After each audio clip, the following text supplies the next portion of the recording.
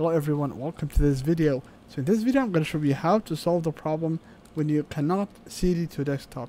So for example, I have the command prompt open, and if I type in CD space desktop and if I press enter now, you'll notice it works basically for me. However, for you it might say it's not working or something like that.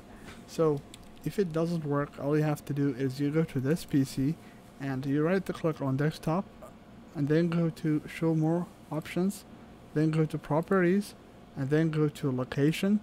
Then right here you see the location is D/desk.